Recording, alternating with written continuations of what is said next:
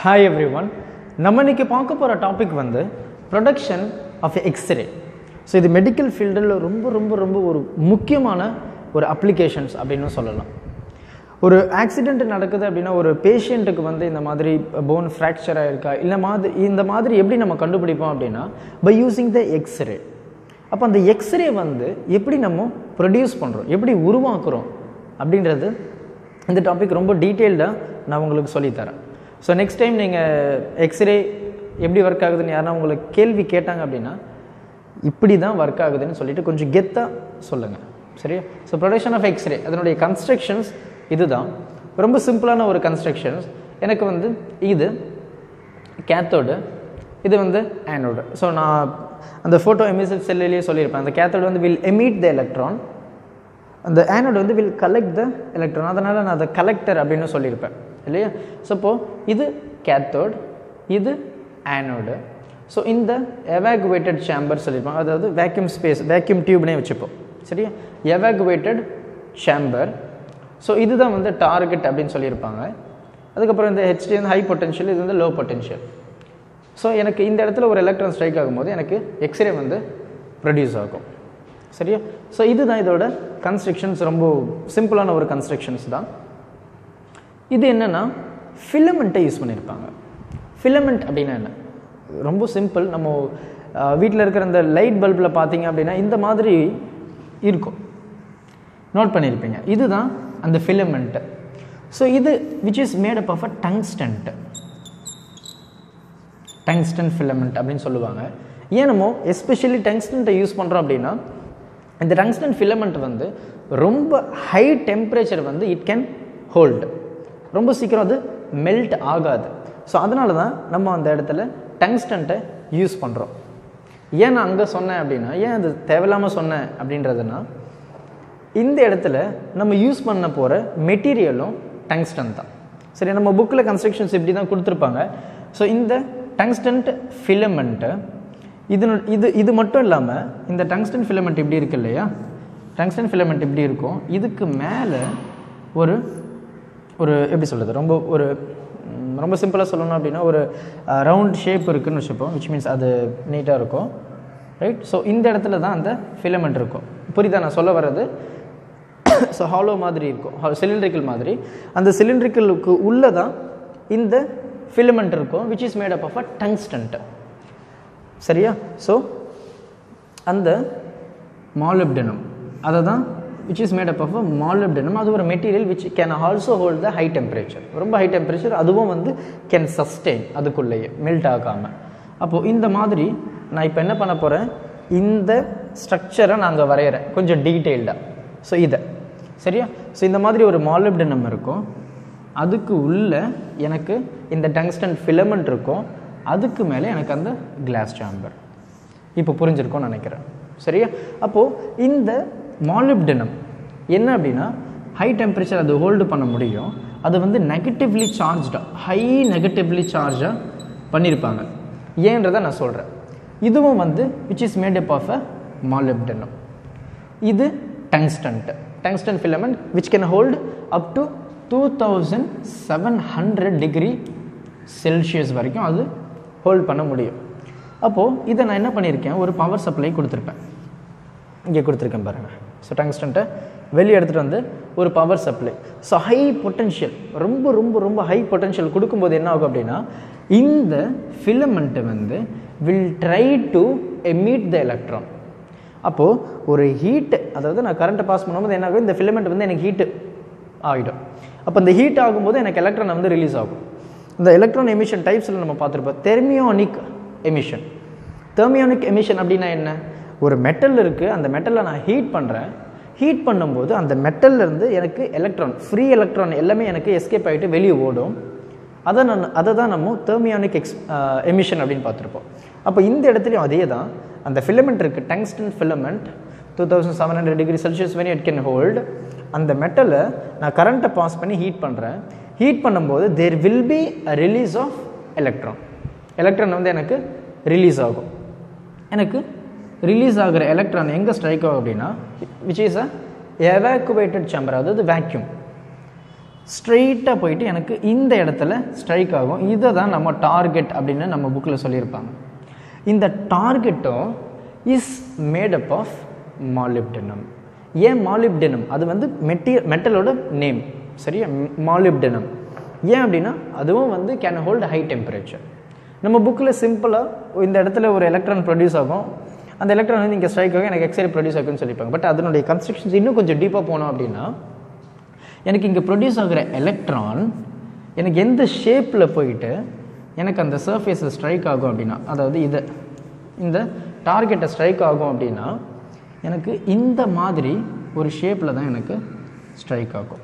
அதாவது எலக்ட்ரான் எல்லாமே வந்து இப்படி தான் ஒரு பாயிண்டில், பர்டிகுலர் பாயிண்டில் எனக்கு ஸ்ட்ரைக் ஆகும். நம்ம புக்கில் அந்த மாதிரி கொடுத்துருக்க மாட்டாங்க. பட் இது எப்படி எனக்கு அந்த பென்சில் ஷேப்பில் எனக்கு ப்ரொடியூஸ் ஆகுது அப்படின்னா, இந்த மாலிப்டினம் நான் சொன்னேன் இல்லையா, என்ன சொல்லியிருக்கேன், negatively charge, highly negative charge. எனக்கு இந்த டங்ஸ்டன் ஃபிலமெண்ட்லேயும் ப்ரொடியூஸ் ஆகுறது என்ன, with release of electron. Electron என்ன சார்ஜ், நெகட்டிவ். அப்போது இந்த நெகட்டிவ் ப்ளஸ் இந்த எலக்ட்ரானுடைய நெகட்டிவும் என்ன ஆகும், ரிப்பல்ஷன் வில் டேக் பிளேஸ். நமக்கு தெரிஞ்ச விஷயம், same charges will ripple, different charges will attract. அப்போது எனக்கு இங்கே ஒரு நெகட்டிவ்லி சார்ஜ்டு, இங்கேயும் எனக்கு ஒரு நெகட்டிவ் சார்ஜ் எனக்கு ப்ரொடியூஸ் ஆகுறதும் ஒரு எலக்ட்ரான், அதுவும் நெகட்டிவ் சார்ஜ். அப்படின்றப்போ எனக்கு அட்ராக்ஷன் நடக்காது, சரியா? அப்போ எனக்கு என்ன ஆகும், ரிப்பல்ஷன். அப்போது இங்கே இருக்கிற ஃபோர்ஸ் எனக்கு இங்கே தள்ளும், இங்கே இருக்கிற ஃபோர்ஸ் எனக்கு இந்த பக்கம் தள்ளும். அப்போ எனக்கு என்ன ஆகும், இங்கே ப்ரொடியூஸ் ஆகிற எலக்ட்ரான் எல்லாமே கம்ப்ரஸ் ஆகிட்டு ஒரு பர்டிகுலர் பாயிண்டில் எனக்கு அந்த சர்ஃபேஸ், அதாவது அந்த டார்கெட்டை ஸ்ட்ரைக் ஆகும். புரிஞ்சதா? இதுதான் இந்த எலக்ட்ரான் ரிலீஸோடைய ஷேப்பு. அப்போ இது அவ்வளோ வேகத்தில் போகும், ரொம்ப வேகத்தில் போகும். ரொம்ப வேகத்தில் போகும்போது இந்த டார்கெட் சர்ஃபேஸை ஸ்ட்ரைக் ஆகும்போது highly accelerated electron within fraction of a second இந்த மெட்டல்னால் நின்றும். அப்போது ஹை எலக்ட்ரான் பயங்கர வேகத்தில் போகிற ஒரு எலக்ட்ரான் ஒரு சர்ஃபேஸில் படும்போது டக்குன்னு அதனுடைய ஸ்பீடு வந்து ஸ்லோ ஆகிடும் இல்லையா? அப்போ அந்த இடத்துல there will be a radiation. அந்த ரேடியேஷன் தான் எக்ஸ்ரே. புரிஞ்சதா? சப்போ எலக்ட்ரான் வேகமாக போகுது, அது அந்த மெட்டல் சர்ஃபேஸை ஸ்ட்ரைக் ஆகுது, எனக்கு எலக்ட்ரான் எக்ஸ்ரே வந்து ரிலீஸ் ஆகுது. அப்போ ஹைலி எலக்ட்ரான் சார்ஜ் வேகமாக போகக்கூடிய எலக்ட்ரான் வந்து within a fraction of second அதனுடைய ஸ்பீட் மொத்தமாக குறையும் போது there will be radiation. அந்த ரேடியேஷன் தான் x ray. And the target is also made up of a molybdenum which can hold the high temperature இல்லையா? இது அப்போ ஹை டெம்பரேச்சர் ஹோல்ட் பண்ணுது.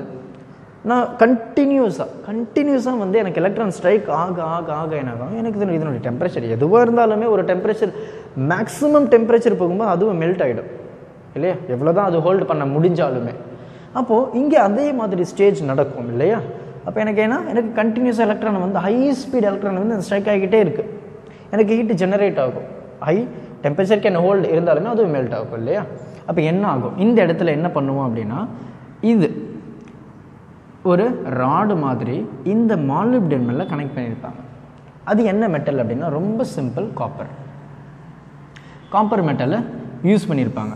ஸோ நமக்கு தெரியும் copper is a very very good conductor of heat. அதாவது ஒரு copper material வந்து ஒரு டெம்பரேச்சர், அதாவது ஹை டெம்பரேச்சர், ஒரு ஹீட்டு, ஒரு வெப்பத்தை ஈஸியாக கடக்கக்கூடிய தன்மை வந்து அதுக்கு இருக்குது இல்லையா? அப்போது இங்கே இந்த மாலிப்டினம்னால் ப்ரொடியூஸ் ஆகிற ஹீட்டை வந்து இந்த காப்பர்னால் இப்படி ட்ரான்ஸ்ஃபர் ஆகும். அதாவது ஒரு இடத்துலேருந்து இன்னொரு இடத்துல, because is copper is a good conductor of heat. இந்த இடத்துல நான் என்ன பண்ணியிருப்பேன், ஒரு வாட்டரை சர்க்குலேட் பண்ணியிருப்பேன். வாட்டர் இந்த மாதிரி ஒரு கனெக்ஷன், ரைட்டா? வாட்டரை சர்க்குலேட் பண்ணி, அப்போ எனக்கு வாட்டர் இங்கே ரொட்டேட் ஆகும்போது எனக்கு இந்த காப்பர் டியூப்பில் எனக்கு வாட்டர் பட்டு எனக்கு இப்படி சர்க்குலேட் ஆகும். அப்போ என்ன ஆகும், எனக்கு இந்த இடத்துல டெம்பரேச்சர் வந்து லோ ஆகும், ஏன்னா எனக்கு வாட்டர் வந்து அங்கே படுது இல்லையா? அப்போ இது எவ்வளோ ஹீட்டாக இருந்தாலும் எனக்கு டெம்பரேச்சர் கொஞ்சம் கொஞ்சமாக தண்ணி பட எனக்கு ரெடியூஸ் ஆகும்.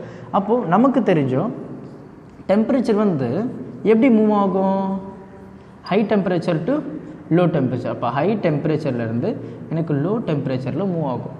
அப்போது எனக்கு இந்த இடத்துல ஹை டெம்பரேச்சர், இந்த இடத்துல எனக்கு லோ டெம்பரேச்சர். அப்போது இங்கே ப்ரொடியூஸ் ஆகிற ஹை டெம்பரேச்சர் எல்லாமே இந்த பக்கமாக எனக்கு ரிலீஸ் ஆகிட்டே போகும். அப்போ இது ஒரு கான்ஸ்டன்ட் டெம்பரேச்சரில் மெயின்டைன் ஆகும். புரியுதா? ஸோ இதுதான் இந்த காப்பர் யூஸ் பண்ணுறதுக்கான முக்கியமான ஒரு காரணம். அப்போ இந்த டார்கெட் மாலிப்டினம் ஏன் இந்த மாதிரி இன்க்ளைண்டாக இருக்குது தோண இருக்கணுமே. ஏன்னா அந்த மாதிரி எனக்கு இன்க்ளைண்டாக இருக்கும்போது மட்டும்தான் எனக்கு இந்த எக்ஸ்ரே வந்து ரிலீஸ் ஆகும். நமக்கு இந்த ஆங்கிள் வந்து என்ன நம்ம புக்கில் கொடுத்துருக்க மாட்டாங்க. அந்த ஆங்கிள் வந்து 45 டிகிரி. அப்போது அந்த டார்கெட் வந்து எனக்கு 45 டிகிரியில் எனக்கு இன்க்ளைண்டாக இருந்ததுன்னா ஒரு ஃபாஸ்ட் மூவிங் எலக்ட்ரான் இதை ஸ்ட்ரைக் ஆகும்போது எனக்கு there will be a release of radiation. அந்த ரேடியேஷன் தான் எக்ஸ்ரே. சரியா? ஸோ பொறுமையாக பாருங்கள், ரொம்ப கிளியராக இருக்கும். ரைட்? ஸோ இதுதான் இதனுடைய ப்ராசஸ். ஸோ அதுக்கப்புறம் வந்து இங்கே வந்து ஹை சார்ஜ் இருக்கும். ஸோ இது கீப் ஆன், இது அப்படியே நடந்துகிட்டே இருக்கும்போது எனக்கு will be a release of x ray கண்டினியூஸாக.